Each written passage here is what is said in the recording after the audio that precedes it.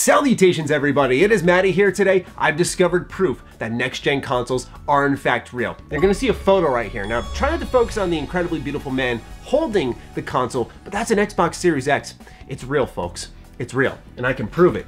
I've got the controller right here in my hands, and I booted up that Series X. It's in fact real. Now, in all seriousness, when I did hit that power button, a wave of happiness hit me. I was like, wow, next-gen consoles are in fact here. Unfortunately, I know a lot of people got screwed over with their pre-orders. Some got pushed very far back, even into the holiday season. So I thought it'd be a good idea to make a video sharing my thoughts on the console between quick resume, backwards compatibility, Game Pass, the overall offerings out of the box, and just share my impressions. I know there's a million and one Xbox Series X impressions out there because everyone underneath the sun seemingly had this console early. I did not. So guess what? Here you are on launch day getting my impressions on the system. And you bet I put this system through every single test because I did what no sane man would do the second they got their Series X. You wanna know the first game that entered my console? Oh, if you know me, you know what it is.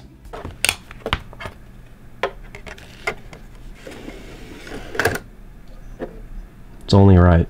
It's only right. Nothing says next gen quite like firing up Star Wars Knights of the Old Republic from 2003 and playing it in 60 FPS. Look, auto HDR and all that stuff, it's beautiful. It looks great, it runs well. And that's kind of the give and take here of the Xbox Series X launch. Unlike the PlayStation 5, Series X isn't coming with a bulk of brand new titles. And for a lot of people, they've really stung Xbox for that, especially after the Halo Infinite delay. A lot of people are going, well, there's no games. But au contraire, if you have access to a backwards compatible library, Xbox's launch titles are actually in the thousands. I mean, look, I'll be honest with everyone. My Xbox One library, you wanna know how big that is? This is the extent of my Xbox One library. I'm holding it in my hands. Isn't that incredible? But when it comes to other games that the Xbox Series X can access and improve, we got a whole stack of them. And like I said, I put all these games through their respective tests. We got Jade Empire. This is a BioWare RPG. So good, by the way. We've got the Battlefront games. And of course, also Battlefront 2 actually comes with a bonus map here in the backwards compatible version. Runs well. Like, it's just incredible, man. There are so many games that you can go back to and just slide right into your Xbox. You guys already know. These had to go in here. Come on. Yes, really. And I'm waiting for Square Enix to put out a trilogy on like the PS5 or something like that, remastering these. They are solid games, I'll stand by that. Heck, I even went back and threw in some Lost Odyssey, so there is a wide catalog of titles if you go through backwards compatibility. Now, I know that's not what next gen is all about for a lot of people, but this brings me to Game Pass, because Game Pass today has just rolled in EA Play. And you wanna know what the first two games I downloaded on my Series X via Game Pass were? SSX and Medal of Honor Airborne. EA Play, while I know a lot of people don't like EA, adds an insane amount of value to Game Pass. Sifting through the library, I was sitting in this room here with my brother and we were going through everything because he's actually going to inherit my 1S and he's gonna have access to my Game Pass subscription. So I'm showing him the library, making some suggestions on games that he can check out, and seeing all the Dead Space games, all the Mass Effect games via backwards compatibility, seeing SSX there, one of my favorites of last gen. I adore this game so much. Seeing Medal of Honor there, I grew up on Medal of Honor with Rising Sun, and hopping into Airborne for the first time in a while. The game controls like poo-poo, I'll be honest with you, but still, going back to that was fantastic, and seeing all these games look a little better, running a little bit better, it was just amazing to dive into that Game Pass library and just let my desires take over, just hopping from game to game to game, because a lot of these games I was testing out, they were 360 games, so they're like 4 or 5 gigabytes max. So honestly, I was just downloading them real quickly and just rifling through them, testing them out. It was so much fun, but the ones that really stuck with me were SSX and Medal of Honor Airborne, especially SSX. Going back to that game, it still controls so well, feels so good. I really like that game. But this is not an opinion piece on SSX. My impressions is that while some people have really knocked the Xbox library, I think there is insane value to Game Pass, and today it just got better. Also, we saw yesterday the addition of a trial for Disney Plus, which I had sort of hinted at on the Ham Radio podcast just last week. Go ahead, here's a clip of that. Like, you're gonna see something big get added to Game Pass.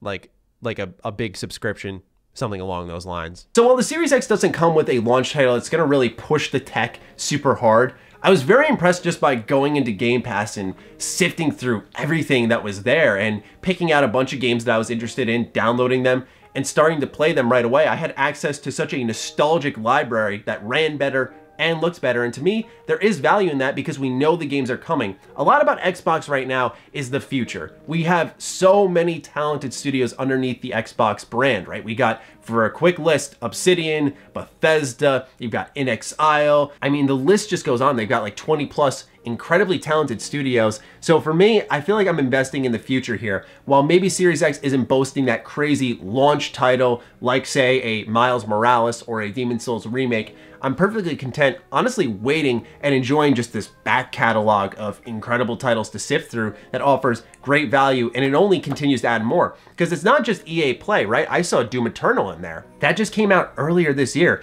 Elder Scrolls Online was in there. That is a gigantic, amazing MMO. Like, it is crazy how much value this package boasts. You can hop into so many different things. It's borderline overwhelming. Now, as for system functionality, I did give Quick Resume a little bit of a rip, and I was impressed. It's really hard to comment on it other than, wow, this is something that feels really next gen. Going from Master Chief Collection over to SSX and then back again, really cool. Just, it's amazing because I envision a future where I will have a multiplayer game that I am enjoying with some friends. They go, all right, I'm hopping off for the night, and you immediately quick resume back to the single player game. Or vice versa, they hop on, you're playing your single player game, you pause it, you quick resume back to the multiplayer game, boom, you're in. There's a lot of accessibility and things being instantaneous with the Series X, from quick load times where you immediately start up a game, even if it's a 360 game, right? I know that's not super impressive, but even when it's a 360 game, it just fires up, loads in a matter of seconds, and boom, you're done. There is that instantaneous feeling there, and it feels good. It felt familiar as someone who's been hopping on the PC a lot lately to sort of mentally prepare for next gen on some level. So I'm really just happy it's lived up to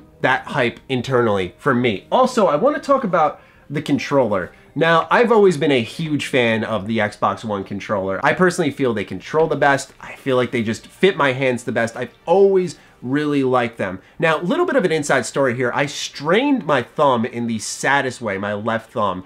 It pretty much was from using my thumb to text too much. I was just doing that. You know how sometimes you overreach and eventually you start to get a strain in here down your thumb? I had to ice it for a while. Like, I actually really messed my thumb up the week of next gen, of course.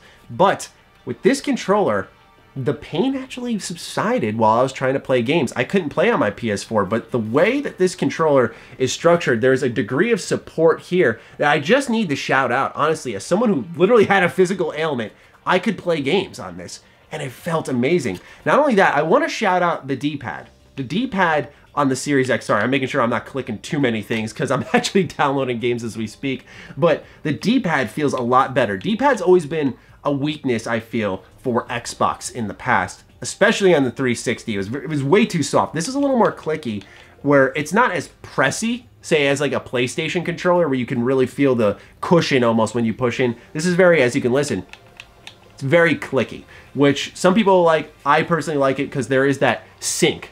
Let's say you're doing a fighting game, you want to do a quarter circle forward, like, it's just, it feels easy, even though it's a little clicky. I can imagine, because of its texture, that kind of rubbing your fingers along here a lot during a fighting game could start to hurt. And I don't think Xbox has always been the place to go for a fighting game, so I believe that will continue on. There's also texture in the back that just feels good to grip. The trigger stoppers themselves feel good. They're responsive. These aren't too clicky, which I always liked. There's a good happy medium there. And I know it sounds like I'm overanalyzing things, or at least I think I sound that way, because I've noticed a lot of videos online, which I've seen on Twitter just very quickly, of people like really going in depth on a controller. And maybe it's just because I've tried to keep my head down so I can enjoy it for myself.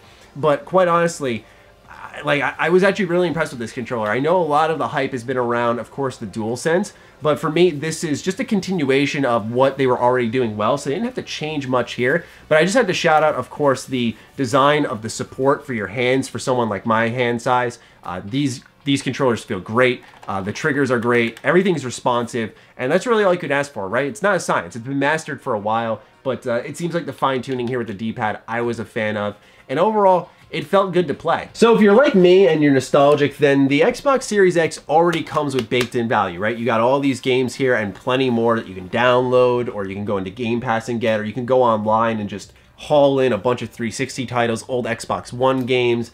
You know, for me, my third-party machine was honestly the PS4 for an entire generation. I only hopped on my Xbox One for reviews, but I think given the power of the Series X, quick resume, a lot of this backwards compatibility, the buffs that these backwards compatible titles get, I think I'm going to be using my Series X a lot this coming generation. This video isn't designed to convince you, hey, go spend $500, but more so to just showcase my impressions, some of the features of the system, how I feel about them thus far, and you can kind of just gauge your interest on that based off of what's there. Of course, I will always be the person who says, wait for the software, right? There's no reason for you to rush out and get a Series X right now. I'm an enthusiast on a level where I'm personally doing this for my career, so I want to have the systems in hand. You guys know me, I like to do reviews on games. Having the Series X, which is a very powerful third-party machine, will be great for companies who want to give you the best version of their game, and we've seen a lot of review copies shift from the PS5 over to the Series X already. So I think that will continue on. So for me, it's more of like an investment as well in my business. Overall, I was just really happy with everything that came out of the box here. And I'm a little more excited because I just got a new 4K TV. So it's just been a really fun day today. And I'm just so happy for games. And I can't wait for the PS5 to share my thoughts on that and talk with all of you about that. But for now, these are my thoughts on the Series X. It may not come with that launch title, but it's a very powerful system, doing quick resume, just messing around with all these nostalgic games. It brought me a lot of joy today, and I know it will continue to do so, of course, with Game Pass offering this baked-in insane value, rolling in so many subscription services. So yeah, really happy with things, and now I dish it off to you. Did you pick up a Series X today? Let me know in the comments down below if you didn't. What did this video do for you at all? Are you interested in the future of the Xbox? Are you gonna wait for maybe you see what they do with Bethesda? Will that be where you make your purchasing decision? Let me know. Other than that, follow me on Twitter, follow me on Instagram. Those links are in the description down below. Big thank you to all the patrons as well as all the members here on the channel who allow for opportunities like this. Seriously, I mean, thank you for this life. Yeah, I would not have been able to do this without your support there. Let's get to gaming, everybody. It's next gen time, all right? Stay sexy, stay active. I love you all. Peace.